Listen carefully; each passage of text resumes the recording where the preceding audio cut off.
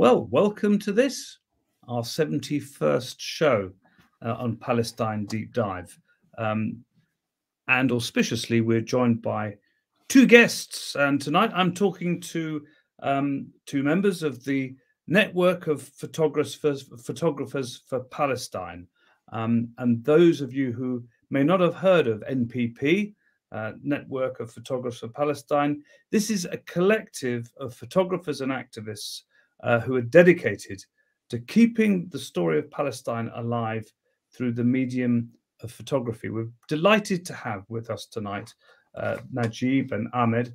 And of course, I'm going to introduce both of our guests to you, but we're very, very keen as ever to hear from you. So if you've got questions, please do send them in. Let us know where you are, who you are, and I think we're going to have a gentle conversation, and hopefully we'll be able to see some of our guests' work, because there is no more powerful medium than photojournalism and photographs, and bringing these images of Palestine, occupied Palestine, to a global audience is a very, very important thing. And we're very happy to help publicize the work of both of our guests and indeed of the NPP. Now, Najib Joe Hakim lives and works in San Francisco. That's where he is today. He joins us there. He was born in Beirut in Lebanon and left the Middle East with his parents back in 1956. Najib, you look far too young to have left the Middle East. Thanks, Mark. That's what it says on the script, so it must be true. Najib settled in the Bay Area after that, and growing up as a Palestinian in the United States, he became aware of his Palestinian roots only later, and has explored this heritage in his photography over the years. And it'd be interesting talking to Najib about that. And of course, he is currently the chairperson of the Network of Photographers for Palestine. We're also joined by Ahmad Al-Bazz, who is joining us from Nablus. Nablus, of course, has been very much in the news in recent weeks. Shocking reports from inside that city. But we're delighted to have you with us today, Ahmad. Ahmad is also a Palestinian photographer. He's a member of the Active Stills Collective, and Ahmad's work has been exhibited widely in the NPP's exhibitions in Edinburgh, Glasgow, and London, as well as in Germany, Denmark, Tunisia. And since early 2021, Ahmad's been working on a photography project about the Palestinian depopulated villages. So we'd like to talk about that, and on which the main body of the Israeli state was created in 1948. And I think it says here that out of 531 villages, you, Ahmed, have visited at least 250. And I think, given what we know about how difficult it is for Palestinians to move around their own country, it'd be very interesting to hear from you as to how you've managed to do this. Now, of course, this year, as you all know, it marks the 75th anniversary of the Nakba, which was the main year of the ethnic cleansing of the region, Palestine. This cleansing, many believe, is continuing to this day and has been possibly stepped up under the new far-right government led by Netanyahu. Now, starting from May this year, Ahmad is seeking to release his project in different ways, and through street exhibitions, through galleries, etc. So, if any of you watching have got any ideas where for Ahmed, where he can take his exhibitions and have any special ins and can assist in that regard, please do get in touch, and we'll make sure that Ahmed gets to hear about it. Now, this project also includes photographing inside the refugee camps, Palestinian refugee camps, the diaspora refugee camps, and amongst, I think, Palestinians worldwide. Now, just before we start, we're here. Marion Larson says hello from Kos, Greece. IT, we don't know your full name, IT, but it's hello to you. Ingrida, I beg your pardon. Hello from Ingrida, and she is calling in from Vilnius in Lithuania. And Chiara says evening from the west coast of Ireland. Well, look, thank you to all of you who are joining. Please, of course, send in your questions. We are going to try and visit some of the works of both of our guests during the show. Now, I'm not really familiar with them, so they may well prompt me and say, well, look, Mark, stop burbling on. We would like to have, for our viewers to actually see some of this work that we've been doing. But I just wanted to begin with you, Najib, if I may, because I think a lot of people be interested. I don't think you were just saying before we came on air that you hadn't been back to the Middle East and to Palestine since 1981, and you left in 1956. But it took you some time to kind of discover more about your Palestinian roots. How did you discover? Well, clearly your parents, what have you, but what made you, as an American citizen, well away from the Middle East, but want to find out more? And also, what made you get into photography? Okay. Well, we were growing up in New York. That's where we went when we arrived. And I knew that we were from Lebanon. I was born there. I had a lot of relatives there. We had Arabic food at home. And I just always assumed that we were from Lebanon, living in New York. But at some point in late high school, early college years, I remember the story my father used to tell me about riding his bicycle in Jaffa. And I decided to go check out where Jaffa was in Lebanon. And there is no Jaffa in Lebanon, but I found one in a place called Israel. And so I went to him and asked him, what's the deal here? And so he told me that we're actually from Palestine. He was from Jaffa and my mother was from Haifa. So, and that kind of shook things up a bit, because this was in the 70s. And at the time, there was so much news about the Palestinians in the media, things going on in the Middle East, in Europe and stuff. So it changed my life, really, because it was like opening up a box, the Pandora's box, and it took me over. And it was Hall of Mirrors. I see the mention of Hall of Mirrors, your portfolio of pictures from your sort of growing up and your childhood and what have you. Is that kind of detailing your discovery of your Palestinian heritage, or these historical pictures of your family for when they were there before they left? Yeah, I remember this scene from a old Stanley Kubrick movie, black and white. I don't remember what it was about. I think it had to do with a boxer. And there was a scene in a warehouse with all these mannequins, and he was trying to figure out what was going on. Who was the guy he was chasing? Who was the mannequin? Whatever. And it made me feel a little bit like that, where I'm looking at reflections, but I don't know which is the real me or the real whoever. And everything looked a little distorted, looked a little angled. It was a very confusing period at some point. But I worked my way out of it. Yeah, got Joe Baz saying hi, Palestine Deep Dive, and Fahad Abu Akko, hello from Atlanta, from Galilee, a child of Nakba. Here we have some. Can you talk us through these? Yeah, these are some relatives of my mom's in Beirut, actually, after we left in '48. Beautiful pictures, a nice life. We were middle-class Christian Palestinians on both sides. And, we weren't just some primitive, uneducated, ignorant people. We were. And that's what I think these pictures show, that we were very cosmopolitan and cultured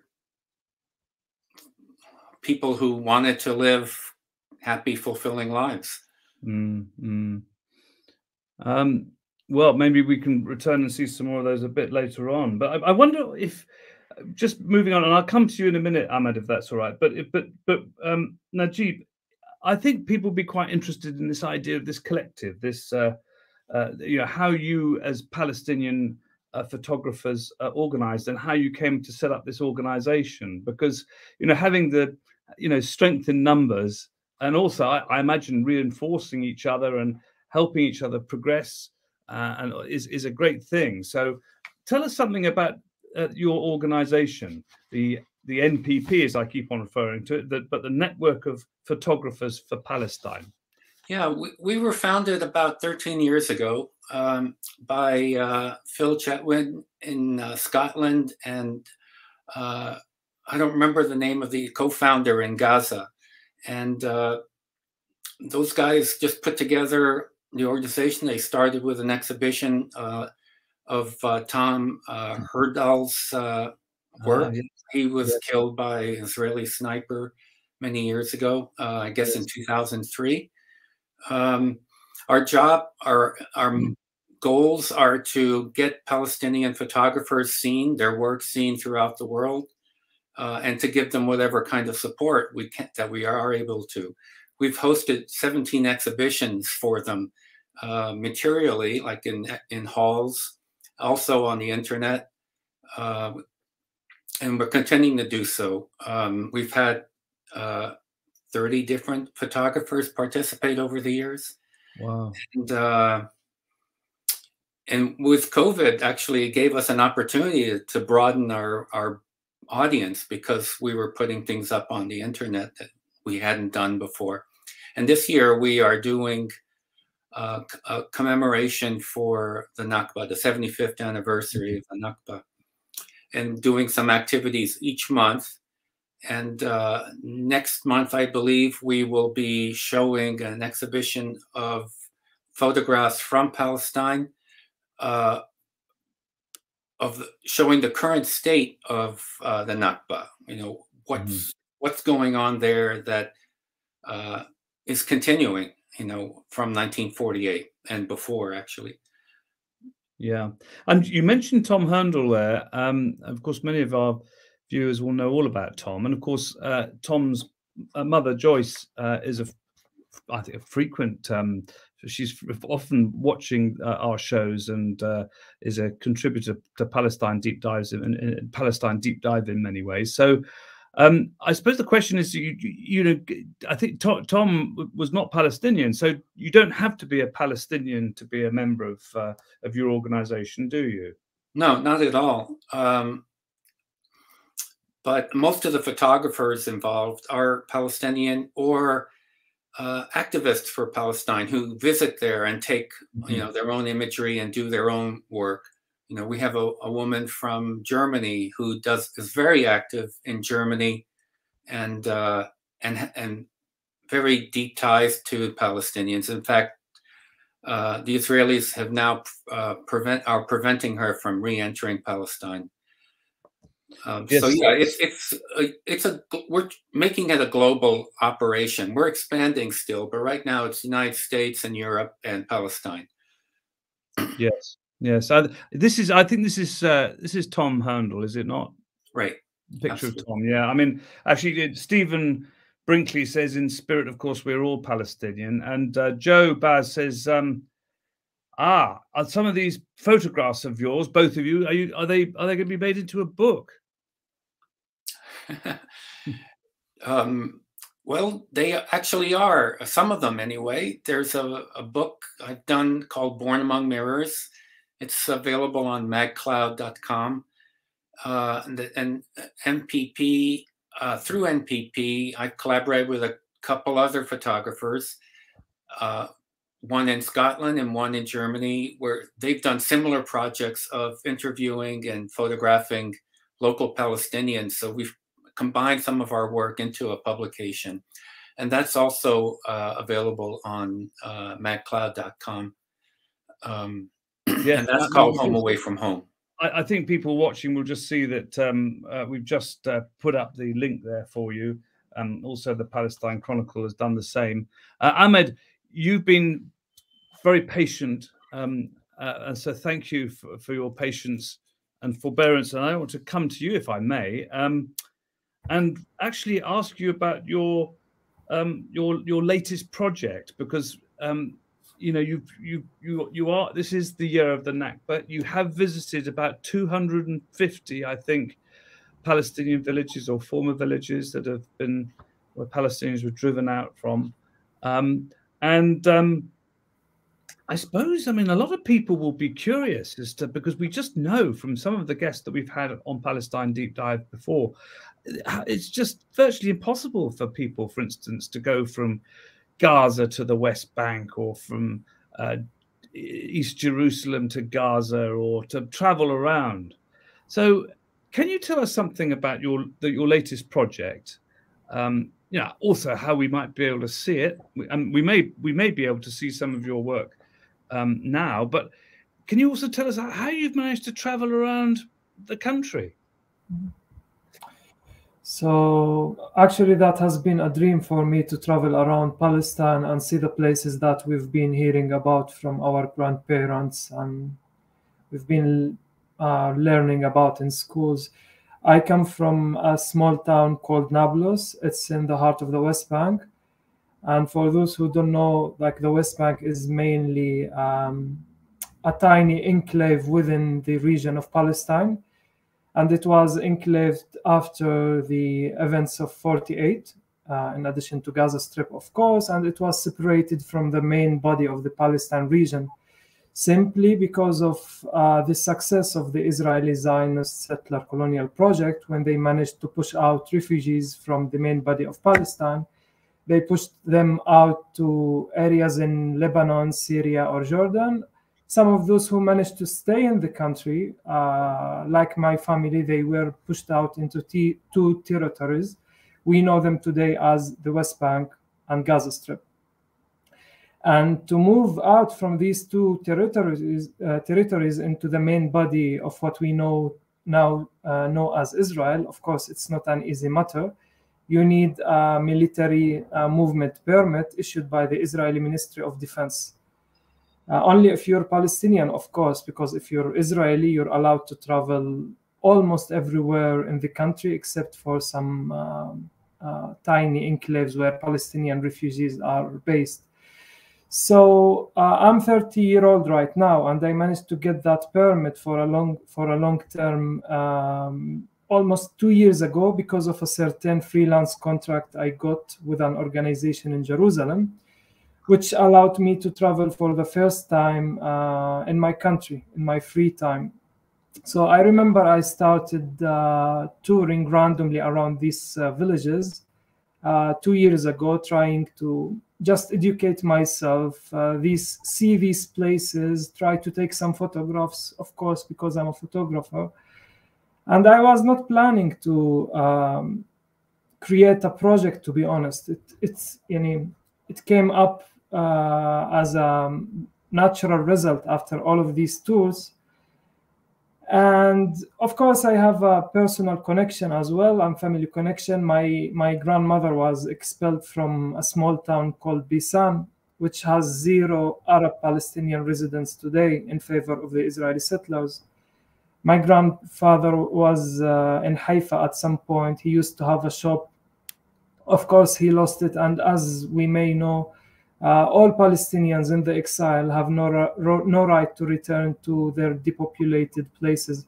So here in the screen, we see some of these sites. And what was interesting visually for me is to show also the settlement expansion that is happening in that place. So at some cases, you may see an abandoned village next to an Israeli settlement. In some other cases, you may see Israeli settlers living in these houses. Sometimes they have Arabic in the entrance. This, for example, the graveyard that we see on the screen right now, the mother of my grandmother is buried there. And that site is inaccessible by people, because as you can see, for those who read Hebrew and Arabic, it says it's banned to entering there on your own responsibility. So yeah, politically for me, that was also something important, because I feel I'm taking back the discussion on the Palestinian-Israeli question to the roots. Especially that right now, everyone wants to talk about Palestine, Israel. They start from 67. Mm-hmm. They skip the colonial rules of this place. They don't want to talk about colonialism.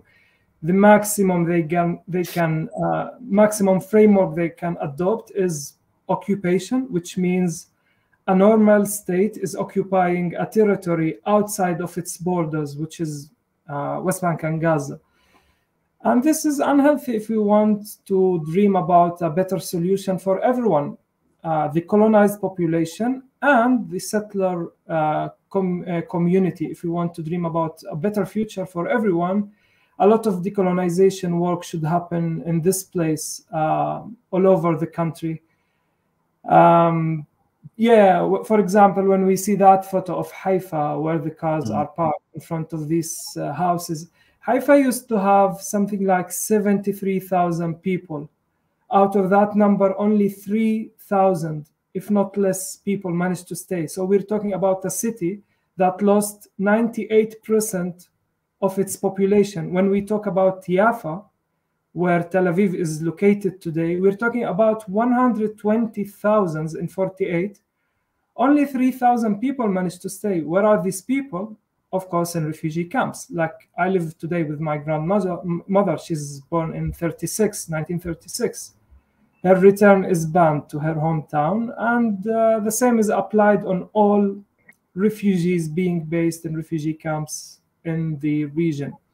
However, if you are coming from a certain religion, which is Judaism, and if your family have converted to Judaism, let's say 200-300 years ago, and you live far east, far west, far north in the world, you are allowed, you are eligible to come, get the only real citizenship of this country, and live on these sites of the depopulated villages and enjoy the full rights, which I'm not enjoying, like use the airport, which I'm not allowed to use, drive everywhere in the country, which I can do, of course, as someone who managed to stay in Palestine.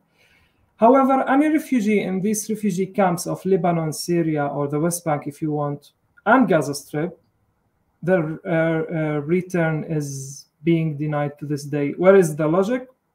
We should ask the Israeli state. I'm sure we're all very struck by many of these pictures, which show churches, mosques, villages abandoned, and also the fact that there is a cemetery with a member of your family, and it's very difficult to go and visit. People will be struck that it's quite extraordinary all these years on that these places have just been left, and it takes you have to have a special pass to go and visit where your family might have come from. It's very, very difficult, I think, for people to comprehend. But look, we've got a few people who sent in some messages. I'll just read them out to you. Rick Tejada Flores says, both of your work is so important, and I hope it can be more widely available. Congratulations. Chiara says from Ireland, Palestinian children's art has been taken down from a hospital wall, and this was in London, you might recall this story, after lobbying by a pro-Israel group. Have photographers experienced that sort of censorship or deplatforming by pro-Israel groups? We'll come back to you both on that one in a minute. Shivis Moore says, delighted to be with you. I lived in Palestine between 1997 and 2008, teaching at Birzeit University. I work now with Zawaya in the San Francisco Bay Area and deeply admire Najib's photos. Stephen Brackens Brinkley says, thank you. I just want to encourage all of my activist brothers and sisters to join me and support your Palestine Chronicle, the authentic voice of Palestine, and our brother, Dr. Ramzi Baroud. To be part of this great work and support it, go here. Laurie Coyle says, saludos from San Francisco, California. So, yeah, just briefly, have you faced or have you both? I'll come to you first, Ahmed, and then to you, Najib. Have you both faced the kind of censorship that has seen people say, no, you mustn't exhibit these works, as just recently happened to this children's artwork in a hospital in London, which was removed? Ahmed, have you had that problem? So if you're referring to this project, it's not yet released. I just published a quick photo essay last year in the Nakba anniversary.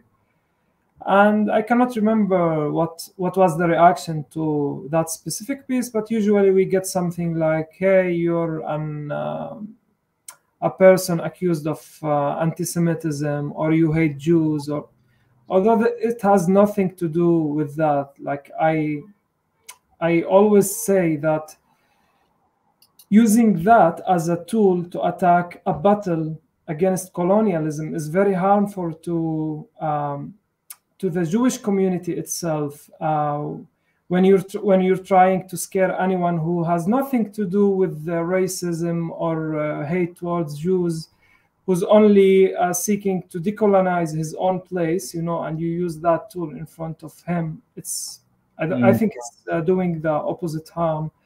So away from that usual comment that we get on our projects, I can't remember of anything else. I mean, Najib, have you run into any issues when you've been exhibiting material and people say, "Oh, this is outrageous; it shouldn't be allowed"? Well, in my case, I think most of the time it's pretty subtle. I just get a rejection for an application to, and I never get coverage in the mainstream publications of the Bay Area or in the United States. It's usually Middle East oriented or Palestinian oriented kind of publicity. But there was one case where I was exhibiting my Home Away from Home project, which is a series of portraits of the Bay Area Palestinian community and live audio recordings of their stories in a local community. And the mayor of that community informed the Israeli consul that this exhibit was being put up at that town's library. And of course, the Israeli consul mobilized the local Jewish community and got them to make a big protest. And it wasn't just my exhibition, it was also that community's attempts to establish a sister city relationship with Bethlehem. So between my exhibition and the relationship with Bethlehem, for some reason we were, I don't know, and it was implied that we were anti-Jewish, anti-Israel, something along those lines. And why the mayor of this town is contacting the Israeli consul about a photo exhibition in the library. And the library got scared. I mean, they did have the exhibition, we did have an opening, but the library's top representatives didn't show up. They did not participate in any way with this project. Yeah, I mean, that sounds horribly familiar, time and time again. And interestingly, also with some of the universities in the United States, any mention of Palestine or lectures on Palestine, from my own experience, sends people scurrying in another direction. People seem to be really quite frightened, actually. Yeah, I think we've all been familiar with some of that. So I'm just wondering, I mean, actually, we've got another question here, if I might get this one in a couple. Yeah, Omar in London asks, and I know that you're both photographers, photojournalists, but his question is more about documentary filmmaking. He says, what tips do you both have for young documentary filmmakers? What are the crucial aspects of making a powerful and informative film today, and hopefully one that is going to be seen by everybody? Do you want to say something about that, Ahmad, first? The answer may be long, but I will try to put it in a couple of sentences. I believe we should start by learning about the main techniques of documentary filmmaking and the different schools, the different types, and adopt the one that is serving our topic, our content. Another thing is the argument you're using. If you're presenting in your work, as long as it's enriching, as long as it's unique, the project should be interesting, at least to some people. Najib? Well, I'm not exactly a documentary filmmaker, but I know that you need to establish or put together a really talented and motivated team, because filmmaking is not an individual sport. it's a team sport, and without a good team, it would be much harder to get anything done, whether it's financial or distribution or editing, camera work, sound. It's a much more complicated process. Yeah. Ahmed, coming to you, Mary, who is in Southport in Northern England, she asks, what's it like working day to day in the field? Have you faced difficulties with the occupation forces when you're going about your work? And is tear gas a normal part of your working day? And what reaction do you hope people have to your work? So three in one questions there. I always say that I think the Israeli authorities is not ready to give any privilege to a Palestinian person, if he's a journalist or if he's a photographer, even with a press card. I don't think they see that. And this is how the famous journalist Shireen Abu Akleh was killed. I don't believe she was killed because she was Shireen, but because that unit, which was in Jenin camp that day, was not ready to give a privilege for a group of journalists standing somewhere in the camp. When they need to shoot, they just shoot.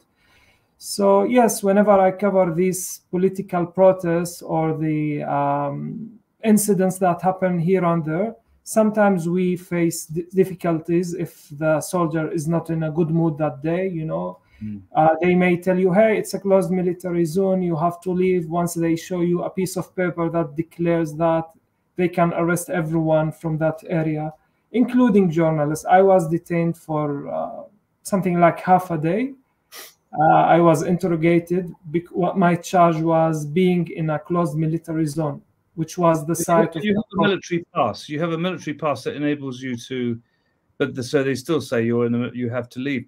But tell me, I mean, you know, I think you explained that you were treated rather differently if you perhaps work for, well, I mean, it didn't save Shireen, of course. She worked for my old network, Al Jazeera. But I mean, if you're working for Reuters or the BBC or something, then you might have a bit more protection from what you were saying. But what sort of, do you wear protective jackets and helmets? I mean, what is to show that you're a journalist in these situations?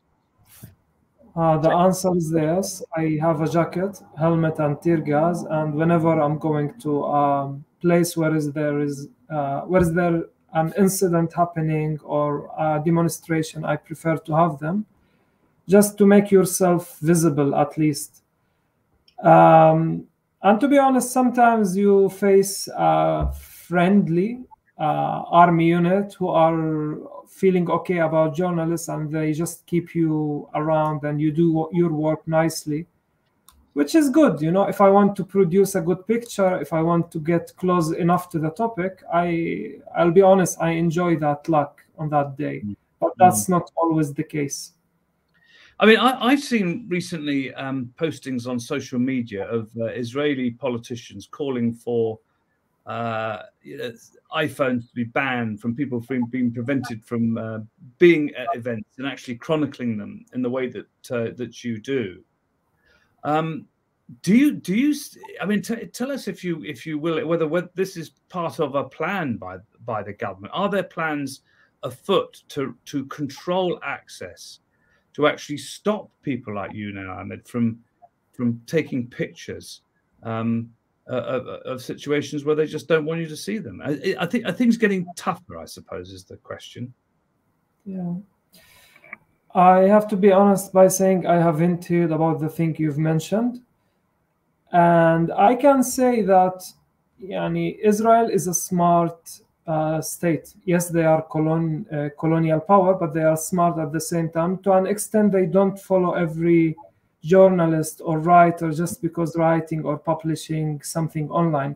They are way smarter than this. Only when it gets to really secret information or something, I don't know, touching a command, or someone is about to be put to in prison, you know, of course they may. But most of my work is about daily stuff. So I have never been contacted, hey, why did you publish this? Why did you write that? So there is a space that you can work within in this country. Yeah. Actually, we're just seeing pictures here now, which you'll be familiar with, Ahmed, because you live there. This is the daily travail of Palestinians going from one part of the territory to another, being forced to stand around. Something that I briefly saw myself when I was in Janina, when I went to Jerusalem, seeing people queuing in the hot, beating sun. And you can see here, look, it's this is like a prison. This is like a prison scene. These are very powerful images, and images, by the way, that we often hear when legislators do actually come back, having had a visit to the Palestinian territories. That this has an enormous impact on them. But frequently, of course, but you'll know this. You're taking photographs, but I suppose the question is, maybe a question for you, Najib. How many people who aren't Palestinian get to see pictures? How many Israelis get to see those kind of pictures? How many Israelis are actually aware of the ignominious situation of Palestinians who are simply trying to go to work?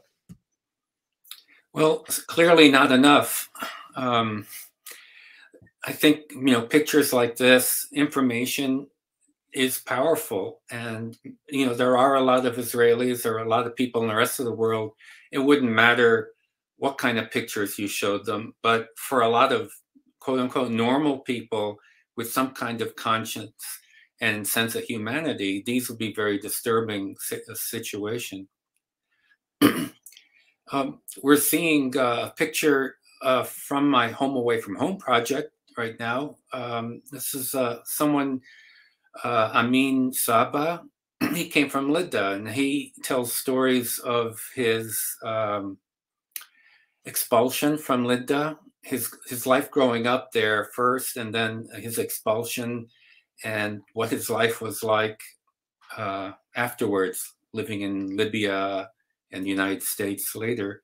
Very touching stories. He talks about other people's experiences that he witnessed as well. I'm really loving Ahmed's pictures of the abandoned villages. I shouldn't say abandoned, they're probably depopulated villages, because those are the places where a lot of the Palestinians in the diaspora or in the refugees camps, even in the West Bank and Gaza, came from. Mm-hmm.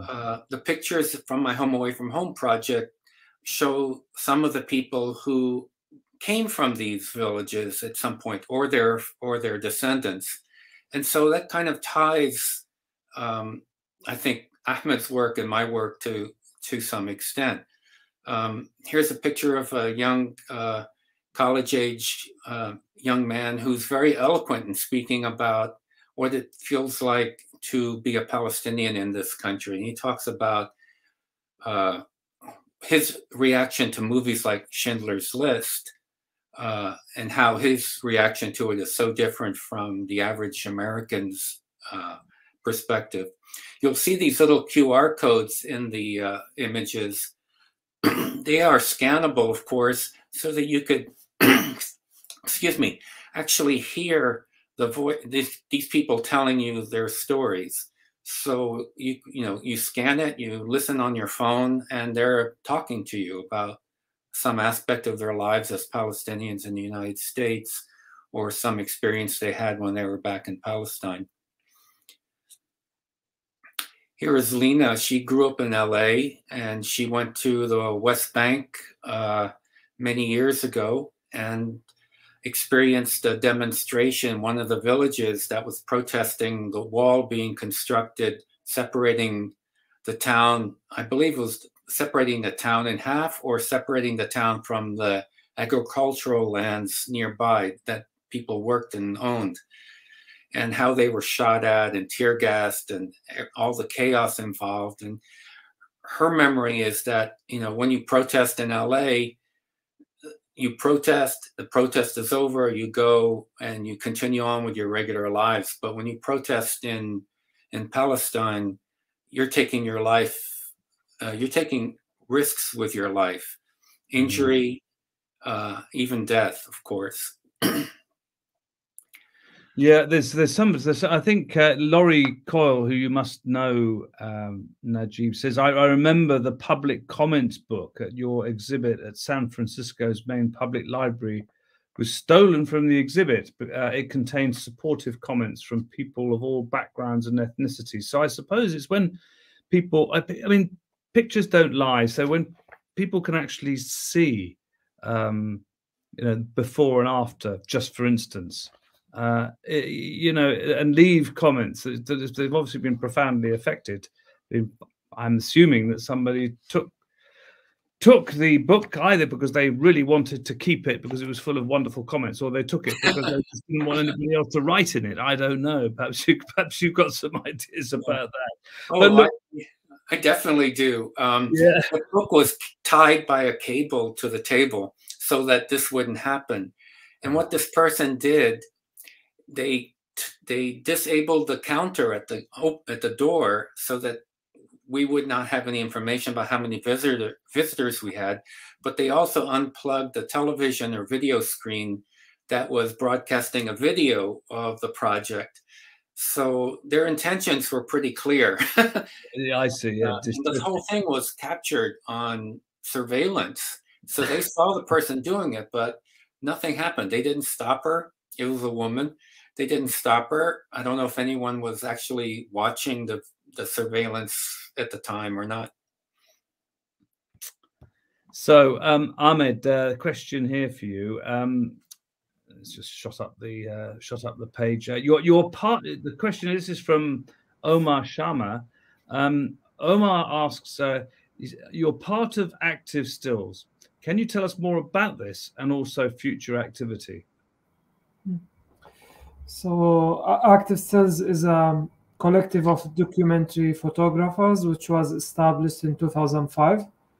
It's not an organization or any official body. It's just a group of photographers who use the same tool, which is photography, to serve the same question, which is the Palestinian question. And we all adopt the settler colonial framework for our photography work.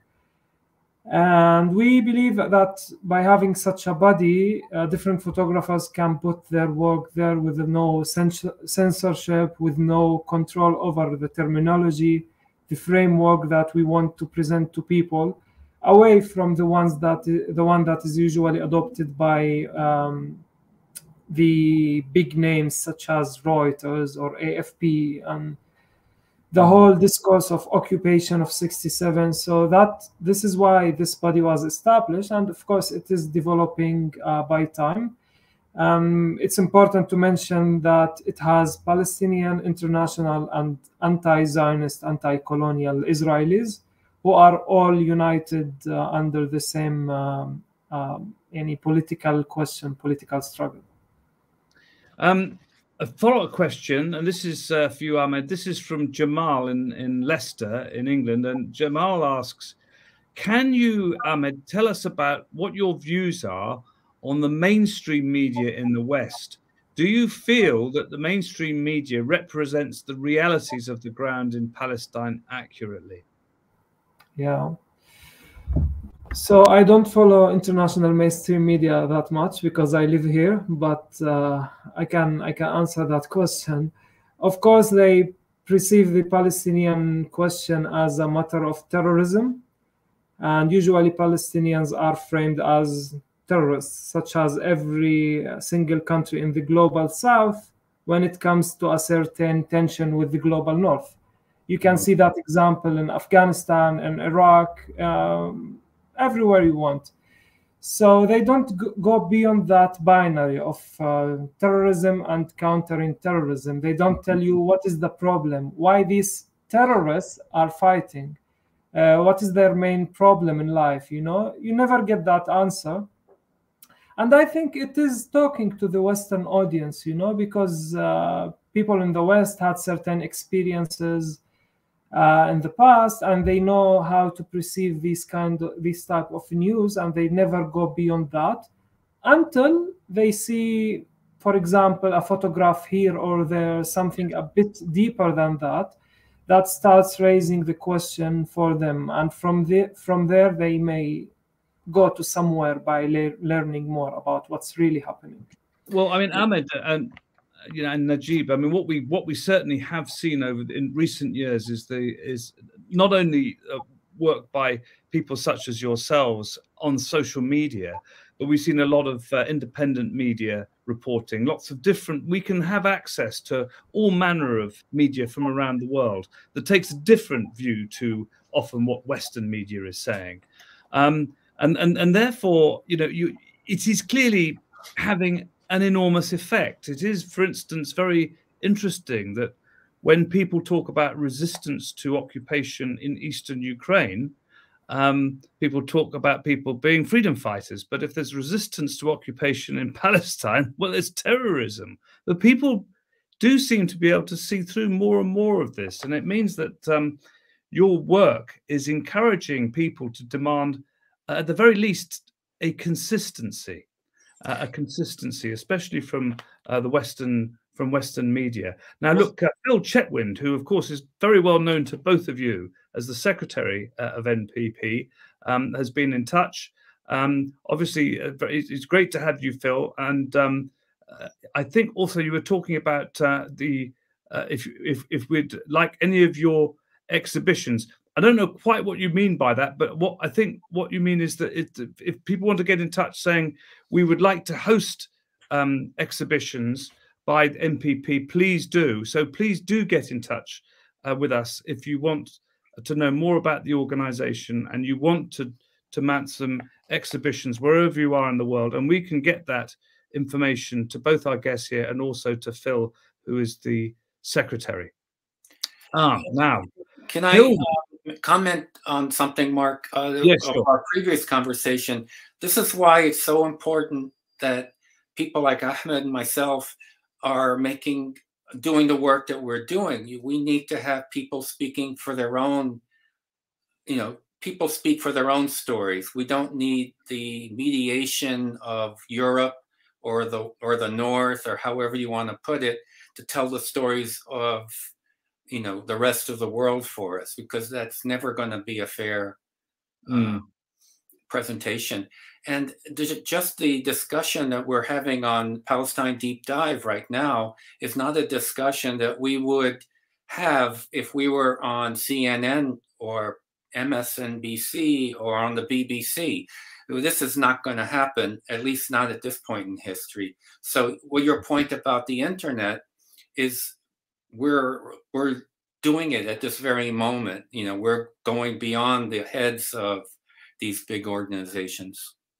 I mean, as a kind of somebody who came into journalism through newspapers, and I was in newspapers for a very, very long time, it always struck me that the most independent and effective ways of getting messages over and to get away from the groupthink, very much of the groupthink of the editorial staff, for instance, of newspapers, whether it be on the right, centre or left, were either through cartoonists, because no editor ever dared censor a cartoonist, or if they did, there'd be a huge row, but also through people such as you, both of you. Your photographers tell the story. Of course, I suppose then the editor's going to decide whether they're going to use your photograph to go with a particular story, whether they're going to cover the story in order to use the photograph. But the question for both of you, I think, is what power do you think you have? Let's say you get called by a picture desk on one of the mainstream media organizations. What power do you both have to try to influence the captioning of that work? Because that's really important. Ahmed, thoughts from you on that? So let's say I get assigned by an international media outlet, which is categorized as mainstream. I think I will be controlled even in the terminology I'm using.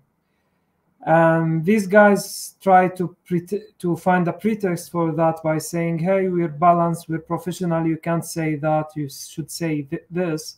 But, it's not really the truth. So I'm going to give a practical example. So it's not allowed to call Haifa, for example, as an occupied city.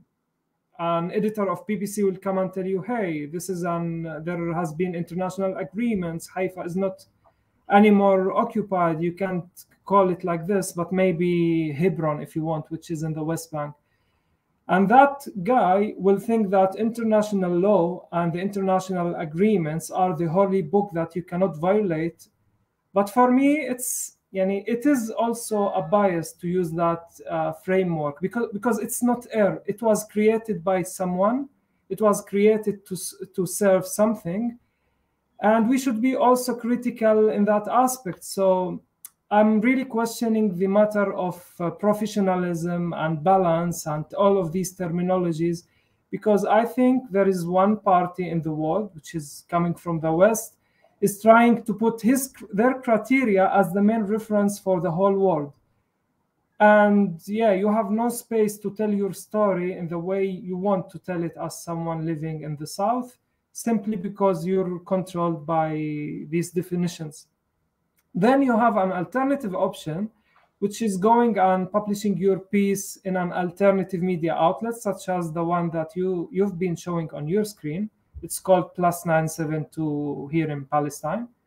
It's an Israeli Palestinian media outlet. And there you can say colonialism, you can say occupied Haifa. But the reach, of course, is not that big because it's an alternative one. Yes, yes. Although we are seeing an enormous growth in independent media. And I mean, you could argue that there are certain networks that have become very prominent. I mean, for instance, Al Jazeera, for good and bad, has had an enormous influence, both that, obviously the Arabic channel, but more recent years, the English language channel, in reporting things from a different perspective. I mean, Al Jazeera would always say that they reported both from where the missiles were fired and also from where they landed. So, yeah, I suppose there must be some hope that, you know, that the pressure that comes from the work that you have published in independent media, for instance, does feed in.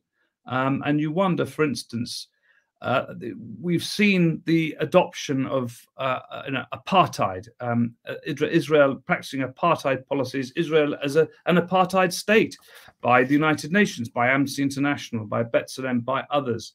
And, you know, it's much more common, this kind of language is much more commonly used, and there seems to be a much greater understanding of what's really happening, and a desire also for people. We go back to this argument around consistency. You can't say, for instance, as the United States does, that you are quite happy for Morocco to be occupying Western Sahara. That's what Trump said. They haven't reversed the policy. You can criticize Russia for invading Ukraine and occupying parts of Ukraine, but you continue to arm Israel in its occupation. I think people are asking these questions now in a way that they haven't for a long time, but that's just my view.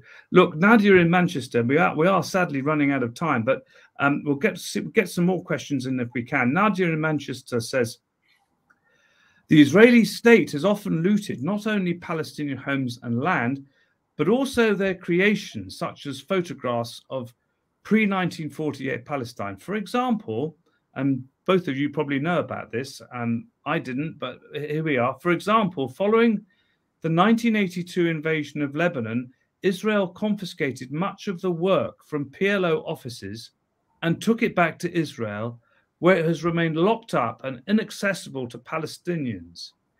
How should we understand this? What is it that Israel is afraid of exactly? Najib, I'll come to you first.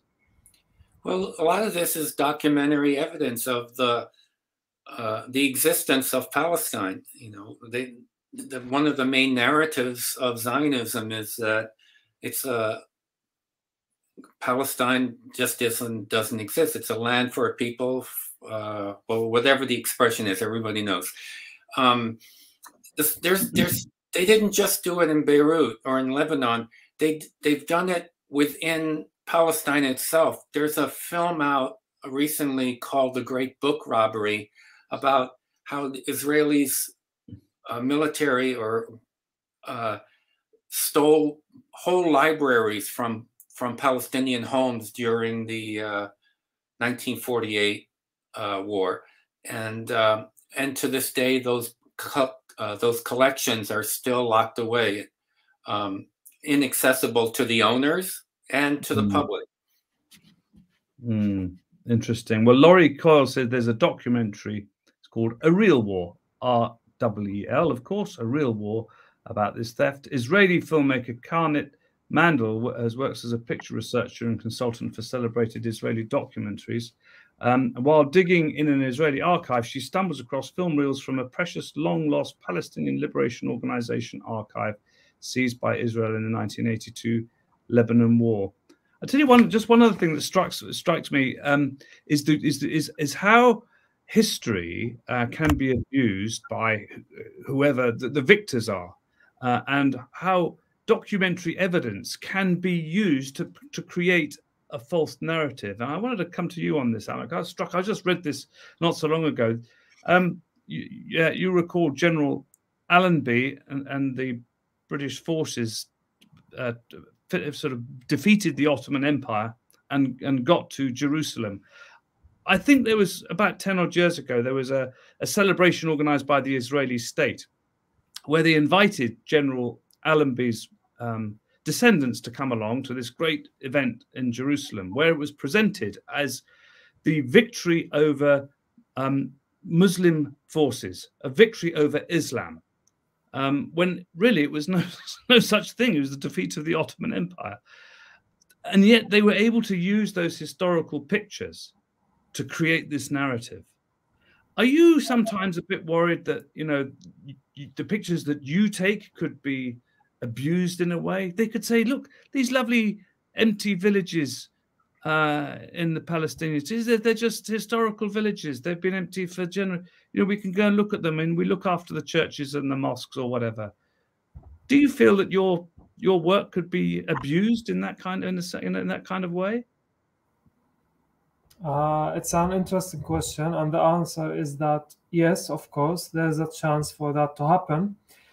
And that's why I never cooperate with a media outlet that I can't trust. And that's why we in Activists, the collective, we never have subscribers that we don't trust, because we don't want anyone to use our pictures and caption them in a certain way. Because, I don't know, a photo of a stone thrower could be captioned as a freedom fighter, but could be taken by another outlet and captioned as a terrorist throwing stones. So I'm very careful about my cooperation.